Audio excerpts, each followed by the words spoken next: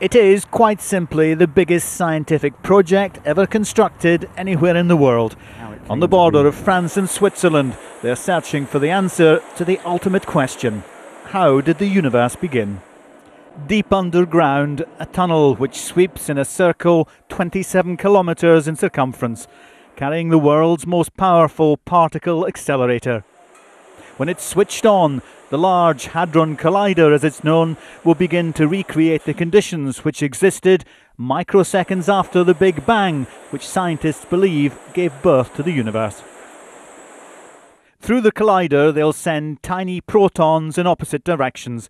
At 4 points, the protons will intersect, and when they smash together, scientists hope the matter that's created could help them unlock secrets from millions of years ago. The first job is to get the beam of particles to circulate all the way around the 27 kilometer circumference, and that will be the objective of Wednesday.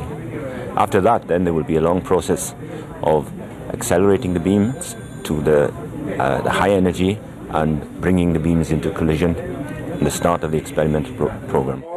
Researchers at the CERN Centre say their staff have been inundated with emails from worried critics, concerned that the experiment could go wrong. It could create a black hole of intense gravity, which would suck in the whole project or even destroy the planet. Nothing that we do here is not already happening in nature. Okay? So we are reproducing what you can find in several places in nature. But while they don't expect to destroy the planet, they admit this is a journey into the unknown. One very important question is the missing mass of the universe. We now know that we can see only 4% of our universe. 96% is a complete mystery to us today. We hope that the LHC will help us to elucidate where that 96% is coming from.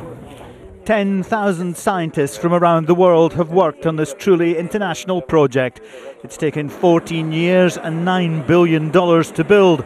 A small price, they say, to unlock billions of years of cosmic history. Harry Smith, Al Jazeera.